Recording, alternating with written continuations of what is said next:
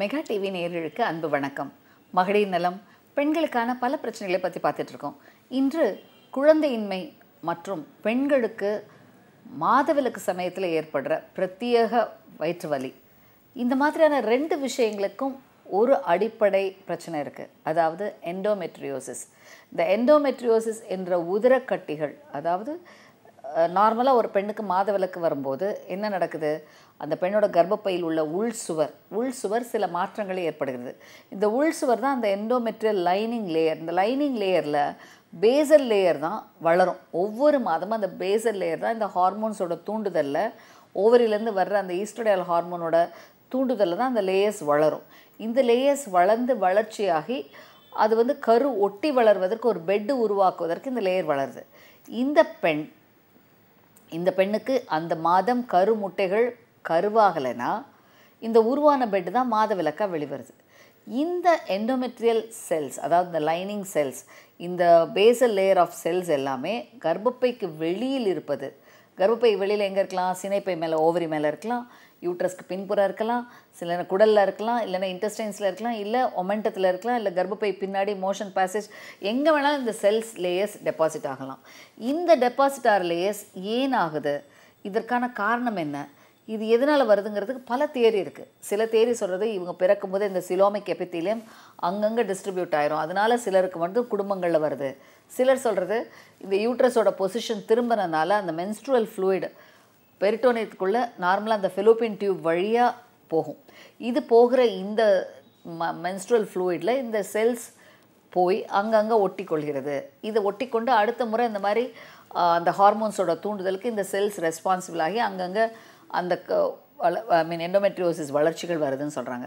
சிலர் என்ன சொல்கிறாங்க, பிறவியில் ஏற்படுற கர்ப்பப்பையில் சில பிரச்சனைகள், அதாவது ரீட்ரோவர்டட் யூட்ரஸ், கர்ப்பப்பை திரும்பி இருக்கிறது, இல்லைனா ஒரு செப்டம் இருக்கிறது, இல்லை கர்ப்பப்பையில் ஒரு 2 ஹார்னில் ஒரு ஹார்ன் மட்டும் டெவலப் ஆகி இன்னொரு ஹார்ன் டெவலப் ஆகாமல் இருப்பது, இந்த மாதிரியான வளர்ச்சி குறைபாடுகளையும் இந்த மாதவிலக்கு ஃப்ளூயிட் வெளிப்பக்கமாக வருவது, இல்லை இந்த எண்டோமெட்ரியல் லைனிங் செல்ஸ் கர்ப்பப்பைக்கு வெளியில் இருப்பதனால மாதவிலக்கு நம் கருமுட்டைகள் வளர்ச்சிக்கான ஹார்மோன்ஸ் வரும்போது இந்த செல்ஸும் வளர்ந்து, இந்த செல்ஸ் எங்கெங்கெல்லாம் இருக்கோ அந்தந்த இடத்துலலாம் இந்த டிஷ்யூஸ் வளர்ந்து, அந்த டிஷ்யூஸ் இந்த மாதவிலக்கான சேஞ்சஸ்க்கு ஒரு மாறுதலை உண்டாக்கி அதன் மூலமாக இந்த ஒவ்வொரு மாதமும் மாதவிலக்கு வரும்போது இந்த வலிகள் ஏற்படுகிறது.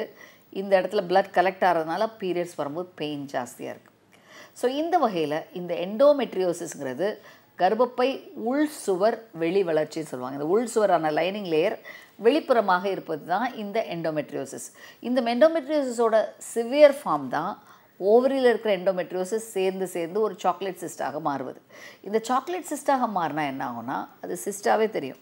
ஒவ்வொரு மாதவிலக்கு வரும்போது ப்ளீட் ஆகும். அந்த ப்ளீடிங் ஆகிறது அந்த ஓவரியில் டிஷ்யூவில் கலெக்ட் ஆகி அந்த கலெக்ட் ஆகிற பிளட் தான் சாக்லேட் சிஸ்டாக மாறி வருகிறது.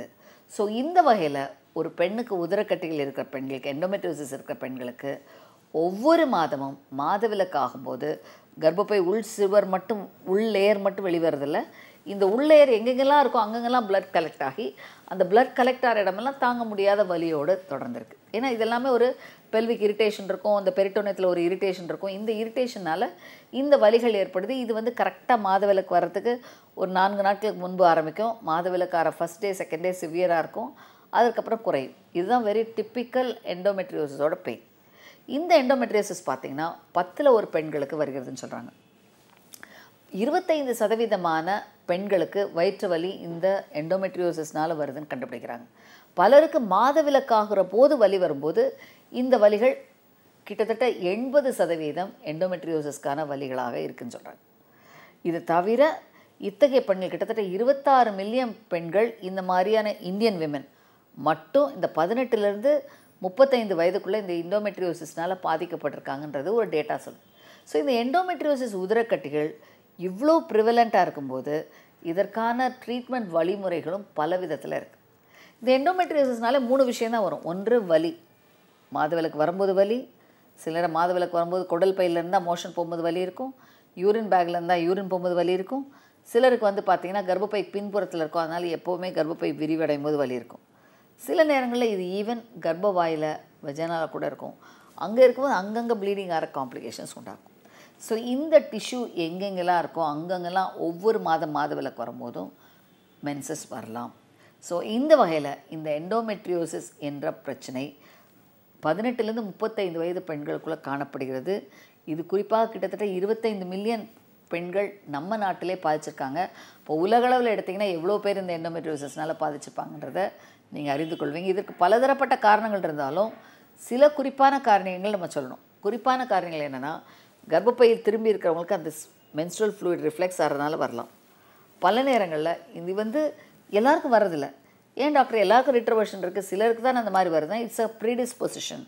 ஒரு ஹெச்எல்ஏ ப்ரீடிஸ்பொசிஷனில் இந்த மாதிரி வந்தால் இந்த மாதிரி ரியாக்ஷன் வரணும் அப்படிங்கிறது அவங்களோட உடலில் ஒரு கோட் மாதிரி ஃபார்ம் ஆகுது.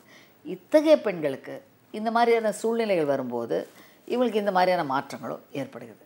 ஸோ இது குறிப்பாக ஒவ்வொரு பெண்ணுக்கும் இந்த மாதவிலக்கு கட்டத்தில் மாதவிலக்கு வர்ற டைமில் இந்த பிரச்சனைகள் வரலாம்.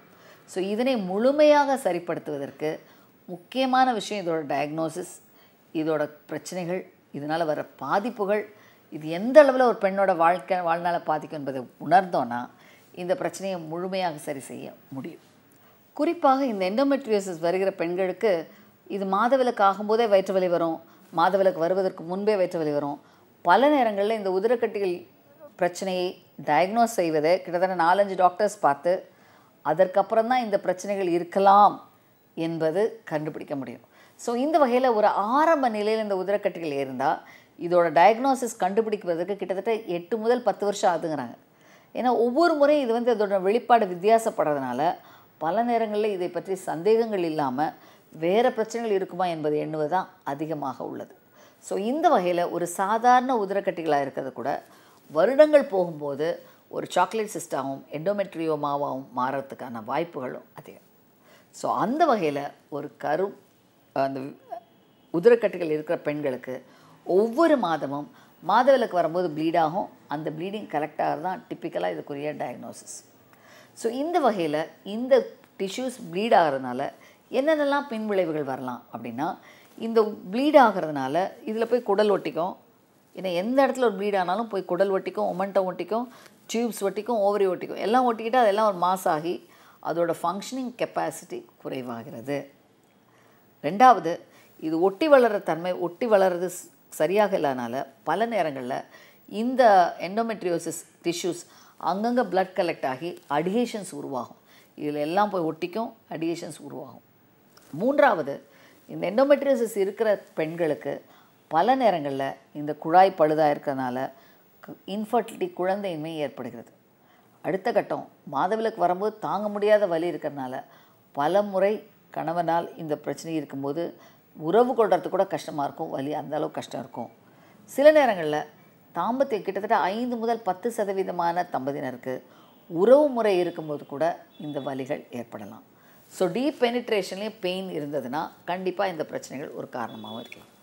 ஸோ அந்த வகையில் ஒரு ஆண் பெண் இருவரும் தங்களுடைய வாழ்க்கை முறைகளில் மாதவிலக்கு ஒட்டி வர வயிற்று வலியோ, மாதவிலக்கு இருக்கிற சமயத்தில் வயிற்று வலியோ, இல்லை மாதவிலக்கு முடிகிற சமயத்தில் வயிற்று வலியோ, எந்த ஒரு பிரச்சனை இருந்தாலும் இந்த வலிகளை சரி செய்வதற்கு முதல்ல என்ன காரணம்னு கண்டுபிடிக்கணும். அந்த காரணத்தை கண்டுபிடிக்கிறது தான் ரொம்ப முக்கியமான விஷயம். பல நேரங்களில் இந்த காரணத்தை கண்டுபிடிக்கிறதுக்கே கிட்டத்தட்ட 10 வருஷம் ஆகுதுன்னு கண்டுபிடிச்சிருக்காங்க. இது ஒரு ஆரம்ப நிலையிலேருந்து இது ரியலாக இந்த பிரச்சனை தான் கண்டுபிடிக்கிறதுக்கே கிட்டத்தட்ட தோராயமாக 10%, அதாவது 10 வருஷம் ஆகுதுன்னு சொல்கிறாங்க.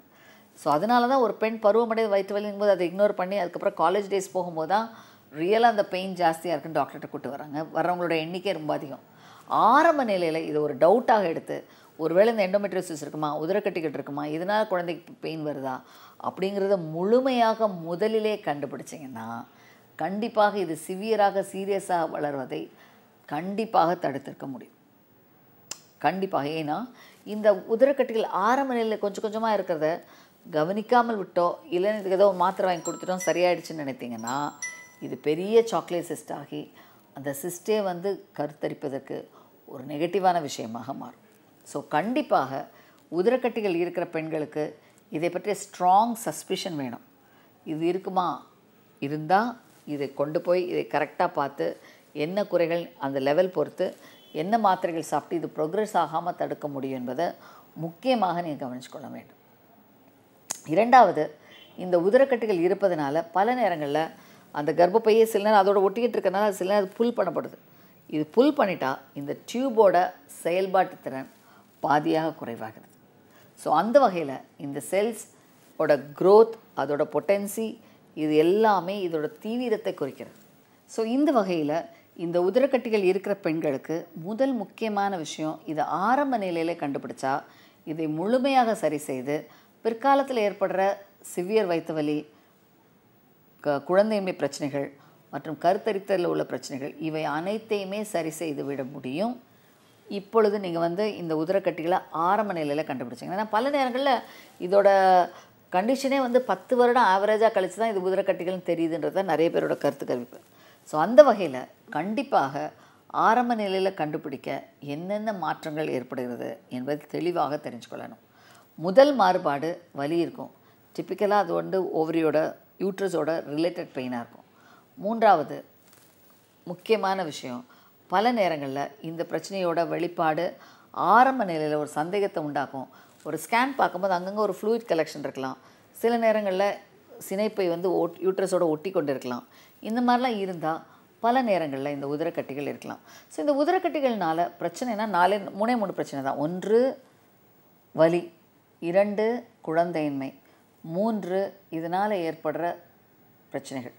இந்த குழந்தை வலிக்கான விஷயத்தை நல்ல முறையில் சரி செய்ய முடியும். ஏன்னா சில பெண் குழந்தைகளுக்கு அடலசன்ட் ஏஜில் இந்த மாதிரி பெயின் ஆரம்பிச்சிருது. இந்த உதிரக்கட்டிகள் இருக்கிற பெண்களுக்கு முதல் முக்கியமான விஷயம் வலி தான். ஸோ ஆரம்ப நிலையில் இந்த வலி இந்த உதிரக்கட்டிகள்னால இருக்குது, எண்டோமெட்ரியோசிஸ்னால் இருக்குன்னா கண்டிப்பாக இதை ஆரம்ப நிலையில் இதை சரி செய்தால் பிற்காலத்தில் வர குழந்தையின்மை சரி செய்ய முடியும். ஸோ இது ப்ரோக்ரஸ் ஆகி ஒரு பெண் திருமணமான பிறகு குழந்தையின்மையினால் பாதிக்கப்படும் போது இதான் பிரச்சனை அப்படின்னு கண்டுபிடித்தா இதற்கு முக்கியமாக கவனிக்க வேண்டிய விஷயம் 3 வகையான ட்ரீட்மெண்ட். முதல் வகை இது எவ்வளோ சிவியராக பாதிச்சிருக்கு. இந்த எண்டோமெட்ரியோசிஸோட கிரேடிங் பல கிரேடிங் இருக்குது. இதோட சிவியாரிட்டியை வச்சு கிரேட் 1, கிரேட் 2, கிரேட் 3 பிரிக்கிறோம். இந்த கிரேட் 1 ஆரம்ப நிலையில் இருந்ததுன்னா இதற்கான முக்கியமான தீர்வு, இவங்களுக்கு குழந்தை பிறப்பை நாங்கள் தள்ளி போடாதீங்க, போஸ்ட்போன் பண்ணாதீங்க, விரைவில் குழந்தை பேர் பெற்றுக்கொள்ளுங்க. ஏன்னா விரைவில் குழந்தை பேர் பெற்றுக்கொள்ளும் போது இவங்களுக்கு என்ன பிரச்சனை வருது, இவங்களுக்கு சீக்கிரமாக ஒரு 10 மாதம் மாதவிலக்கு வரதில்லை. இப்போ 10 மாதம் மாதவிலக்கு வரலைன்னா இந்த உதிரக்கட்டிகள் எல்லாமே குறைந்து இந்த பிரச்சனையை முழுமையாக சரியாகிவிடும். இதற்கு என்னென்ன விஷயங்கள் கருத்தரிக்கிறதுக்கு வாய்ப்புகள் அதிகரிக்கப்படுத்துறதுக்கு ட்ரீட்மெண்ட் பண்ணணும். எளிமையான முறைகளில் சூப்பர் ஓவலேஷன் இல்லைனா IUI என்ற முறைகளில் இவங்க குழந்தை பேர் பெற முடியும். இதற்கு அடுத்த கட்டமான கொஞ்சம் மாடரேட் இருந்ததுன்னா ஒரு லேப்ரோஸ்கோப் முறை மூலமாக இந்த உதிரக்கட்டிகள் இருப்பதை கண்டுபிடிச்சா உடனே இதை சரி செய்து கொள்ள வேண்டும். பல நேரங்களில் பலர் இந்த லேப்ரோஸ்கோப்பை இந்த உதிரக்கட்டிகள் இருக்குது, சாக்லேட் சிஸ்ட் இருக்குன்னு சொல்லி கிராமங்களையும் இந்த வசதிகள் இல்லாத ஒரு இடங்களில் போய் அம்மா வீடு இருக்குன்ற ஒரே காரணத்துக்காக லேப்ரோஸ்கோப் செய்வதனால பல நேரங்களில் இதை முழுமையாக சரி செய்யாமல் குழந்தை பிறப்பில் பிரச்சனைகள் இன்னும் இந்த பிரச்சனை அதிகமாகி சாக்லேட் சிஸ்ட் எடுத்த உடனே அடுத்த மாதம் பார்த்தா மறுபடியும் சாக்லேட் சிஸ்ட் இருக்கும். ஏன்னா இதை முறையாக ப்ராப்பராக இதை எடுக்காவிட்டால் கண்டிப்பாக இந்த உதிரக்கட்டிகள் திரும்ப வரும். ஸோ அந்த வகையில் இந்த உதிரக்கட்டிகள் இருக்கிற பெண்கள் முறையான ப்ராப்பரான ட்ரீட்மெண்ட் எடுக்க வேண்டும். ஏன்னா பல நேரங்களில் இந்த உதிரக்கட்டிகள் ஓவரியோட டிஷ்யூஸையும் பாதிக்கிறதுனால கருமுட்டைகளும் அழிந்துவிடும். இந்த கருமுட்டைகள் அழிந்து விடுவதனால இதனால் குழந்தை பிறப்புக்கான பிரச்சனைகளும் அதிகரிக்கும். ஸோ அந்த வகையில் இதை முறையாக முழுமையாக சரி செய்யும் போது தான் இது முறையாக பண்ணால் தான், இதற்கான எக்ஸ்பர்டைஸ் உள்ளவங்க பண்ணால் தான் இந்த பிரச்சனையை சரி செய்ய முடியும். இதற்கும் அடுத்த கட்டமாக சிவியராக இருந்தால் இவங்களுக்கு நாங்கள் ஆரம்ப நிலையிலே அட்வைஸ் பண்ணுறது IVF முறை, செயற்கை கருத்தரிப்பு விரைவாக செய்யுங்க. ஏன்னா இந்த நோயானது ப்ரொக்ரெசிவ் நோய். இது ப்ரொக்ரெஸ் ஆகிட்டே இருக்கும். ஒரு முறையில் சரி செய்யவிட்டால் திரும்ப திரும்ப வரும். ஒவ்வொரு முறை வரும்போதும் இந்த குழாய்கள், கர்ப்பப்பை, கருமுட்டைகள் வளர ஓவரி எல்லாமே பழுதடைந்து இதனால் ஏற்படுற பாதிப்புனால குழந்தையின்மைக்கான பிரச்சனையும் அதிகரிக்கும். அடிவயிறு வலி, அந்த பெண்ணுக்கு ஒரு வலி என்ற தீராத உபாதையிலையும் கஷ்டப்படுவாங்க. ஸோ இந்த வகையில் உதிரக்கட்டிகள் எண்டோமெட்ரியோசிஸ் இருக்கிற பெண்கள் கண்டிப்பாக முறையாக தேர்ச்சி பெற்ற ஒரு மருத்துவரை அணுகி முறையாக இதை பரிசோதித்து சரி செய்த பின் கர்ப்பத்தரிப்பதை ஏற்றாங்கன்னா கண்டிப்பாக குழந்தையின்மை சரி செய்ய முடியும். இதனால் லாங் டேர்மில் வர்ற காம்ப்ளிகேஷன்ஸான வலி நோய்களையும் தடுக்க முடியும். ஸோ எண்டோமெட்ரியோசிஸ் ஒரு எனிக்மான்னு சொல்லுவோம். அது ஒரு பெரிய என்டிட்டி.